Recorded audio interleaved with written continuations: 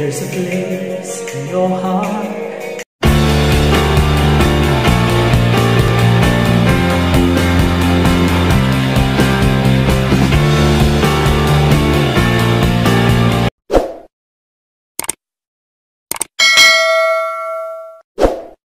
Hi guys, this is Teacher Mel and welcome back to my YouTube channel. In my previous video, we discussed about the different properties of integers. Okay, the first one is the property of 1, the second one is the property of 0, and the third one is the commutative property. But today we're going to learn about the associative property. But before we start, okay, hi guys, thank you so much for the support to all my subscribers, so thank you so much. All right, so today we're going to learn about the associative property. Okay, so to find the sum of three integers, we can either add the first two numbers first or the last two numbers first. So for example, if you have 4 plus quantity negative 3 plus 2, that is equal to quantity or bracket 4 plus quantity negative 3 close bracket plus 2, which is equal to 4 plus bracket quantity negative 3 plus 2, which is equal to 3. All right, so I will give you more example after the discussion of the property. To find the product of three integers, we can either multiply the first two numbers first or the last two numbers first, right? So for example, if you have 4 times negative 3 times 2, which is equal to, you have to multiply first the two numbers, which is 4 times negative 3, right, times 2, or that is equal to 4 times negative 3 times 2, which is equal to negative 24.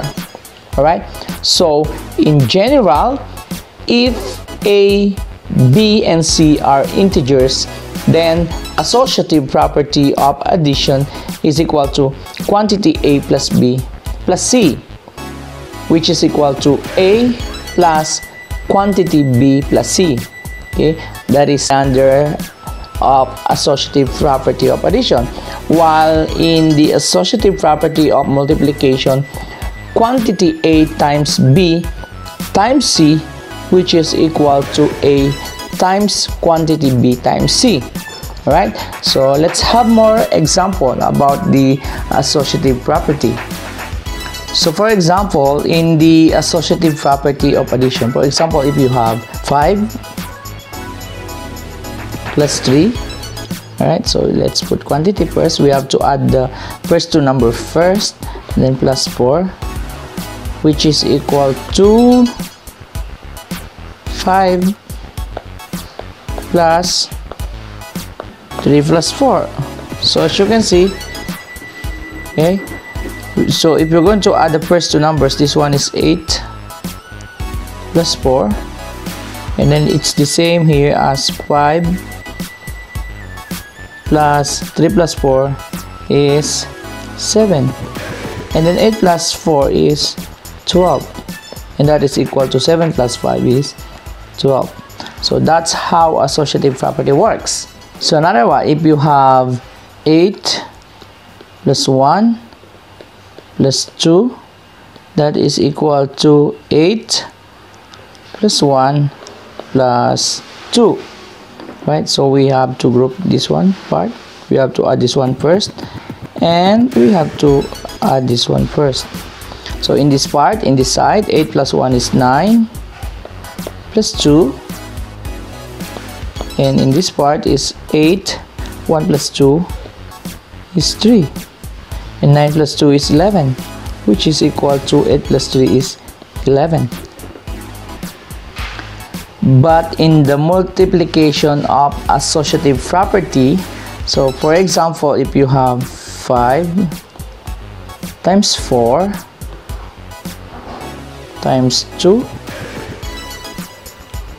and that is equal to 5 times 4 times 2. So it's the same, we have to multiply the first two number, and then it's when is multiply the first two last numbers. So 5 times 4 is 20 times 2, which is equal to 5 times, and what is 4 times 2, and that is 8. So 20 times 2 is equal to 40, while 5 times 4 is equal to 40. So that's how the associative property works. Okay, for the last example under multiplication of associative property, so if you have 8 times 3 times 2, which is equal to 8 times 3 times 2, but we have to group them, the first two number, we have to multiply the first two number in this side, but in this side we have to multiply the last two numbers. Okay, and what is 8 times 3? 8 times 3 is 24, then multiply by 2 is equal to 8 times 3 times 2 is 6, and 24 in this side, 24 times 2 is 48, while in this side 8 times 6 is also 48, right? So that's the unique way on how to multiply numbers using the associative property of multiplication and associative property of addition. So that's all for today. All right, so if you are not yet subscribed in my channel, please don't forget to subscribe and click the bell so that you get notified the next time I uploaded my next video. Okay, and if you want to share my video, please do it. Thank you so much, I really appreciate that one. So that's all for today. Thank you so much. Bye for now.